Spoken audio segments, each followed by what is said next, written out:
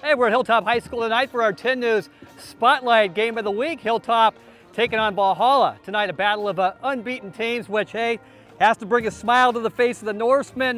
Their 2 wins this season, well, that matches their win total of the previous 2 seasons. Sean, you stood straight up.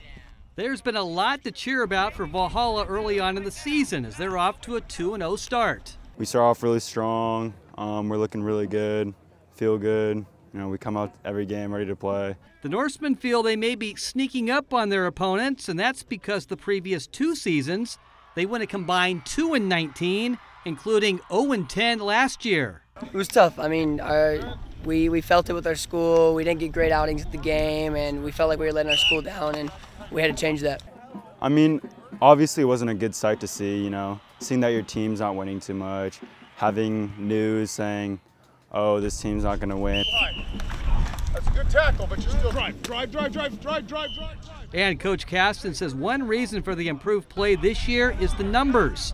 And I'm not talking about the ones on the scoreboard, rather the number of players on the roster. Numbers were down. I think we finished the year, the last couple games with 28. Like now we're up to 40 on the varsity.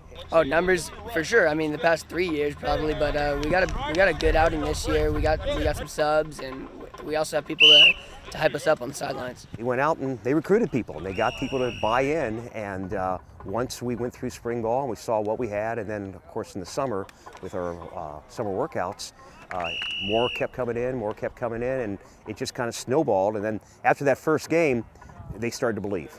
And now the Norsemen believe they can compete for a CIF championship. Me personally, I like to say we can make it far. Like, I like to have that attitude where we can make state and everything. But you know, I can see this team really going far.